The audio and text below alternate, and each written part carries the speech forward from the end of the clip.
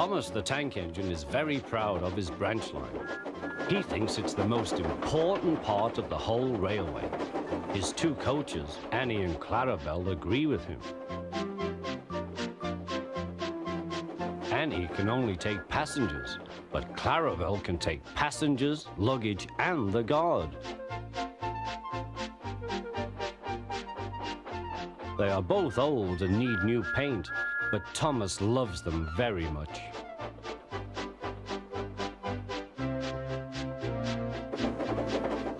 As they run backwards and forwards along the line, they sing songs to each other.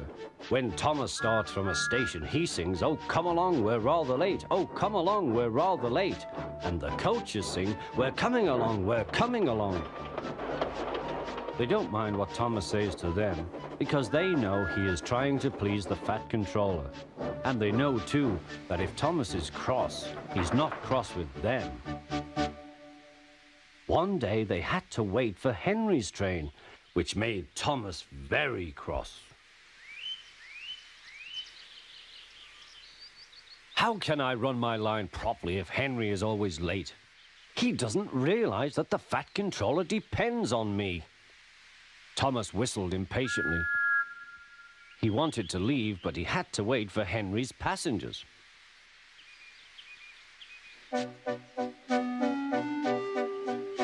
At last, Henry came.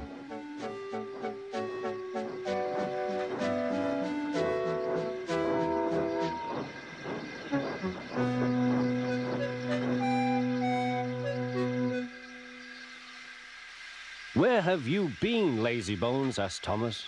"Oh dear, my system is out of order. No one understands my case. You don't know what I suffer," moaned Henry. "Rubbish," said Thomas. "You're too fat. You need exercise." The guard blew his whistle, and Thomas started so quickly that he left him behind. The guard waved his red flag to stop Thomas, but he was well on his way, steaming out of the station. Come along, puffed Thomas. But Clarabelle didn't want to come. "I've lost my nice guard. I've lost my nice guard," she sobbed. Annie tried to tell Thomas what had happened. "We haven't a guard. We haven't a guard." But he was hurrying and wouldn't listen. Annie and Clarabelle tried to put on their brakes, but they couldn't without the guard. "Where is our guard? Where is our guard?" they cried. But Thomas didn't stop till they came to a signal. "Bother that signal," said Thomas. "What's the matter?" "I don't know," said his driver. "The guard will tell us in a minute." They waited and waited, but the guard didn't come. "Peep, peep, peep, peep." "Where is the guard?" whistled Thomas.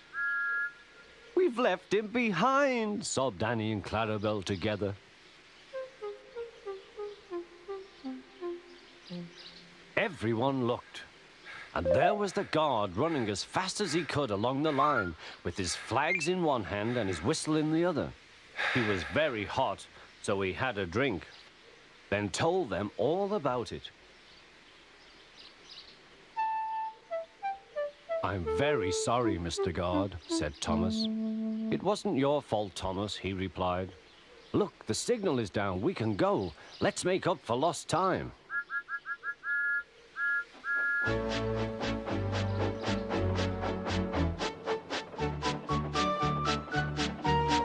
Annie and Clarabelle were so pleased to have their guard again that they sang, "As fast as you like, as fast as you like," to Thomas all the way. They reached the end of the line quicker than ever before.